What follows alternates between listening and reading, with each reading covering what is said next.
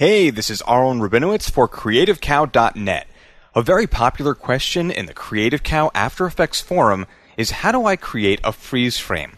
By that, I mean people want to know how to have footage play, then freeze, and then start playing again. It's actually quite easy, and I'll show you how. First, let's talk about how not to do it.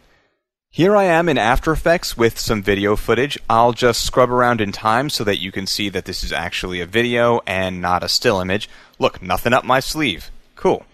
After Effects comes with a tool called Freeze Frame. Now you can find this tool by selecting your footage in the timeline and then choosing Layer, Time, Freeze Frame.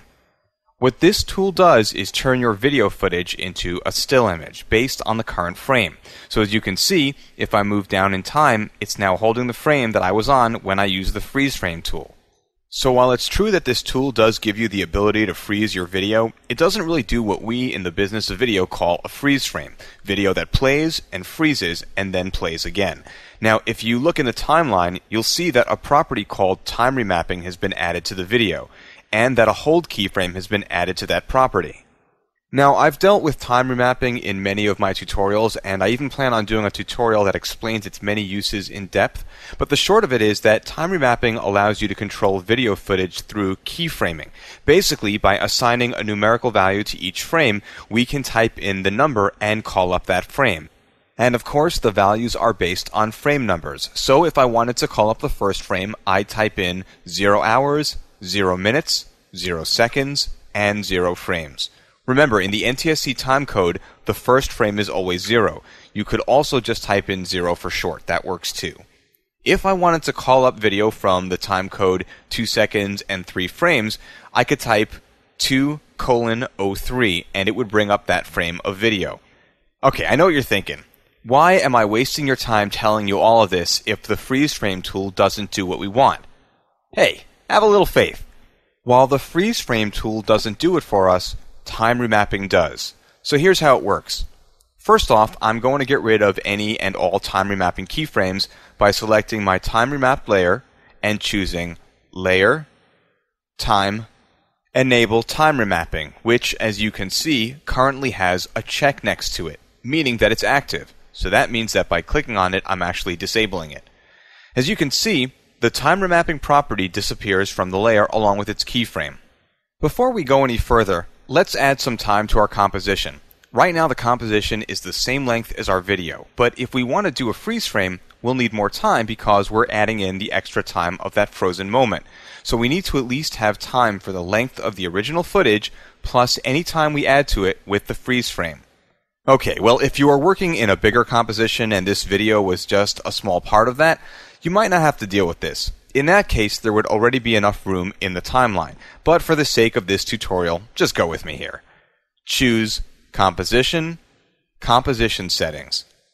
This opens the Composition Settings dialog where we can make changes to the properties of our composition, including the duration. I'd like to add 10 seconds to the composition. Now, I don't plan on using all of that for the freeze frame, but it's a nice round number and I'm kind of obsessive compulsive, so it works for me. So, for duration, I'm just going to highlight the current duration and then type over that with plus 10.00 for 10 seconds and 0 frames. By placing a plus sign at the beginning of the number that I entered at duration, After Effects understands that I'd like to add that amount of time to the composition. If I didn't have the plus there, After Effects would think that I wanted my composition to be only 10 seconds long. So don't forget the plus. With that done, I'll click OK to confirm, and as you can see, if I expand the overview portion, my composition has an extra 10 seconds at the end. Now let's add time remapping to our layer. So, with the layer selected, choose Layer, Time, Enable Time Remapping. Kapow, baby! The time remap property has been added back to our layer. Oh yeah, I'm experimenting with catchphrases. You know, that chef guy has his BAM every time he does something. I thought I'd try my own. And, okay, maybe kapow isn't the greatest choice. I'll have to watch more fight scenes from the 1960s Batman show and find a better one. Okay, back to the tutorial. Now, you'll notice that 2 keyframes have been added into the time remap property, one at the beginning and one at the end. and these represent the first and last frames of our video.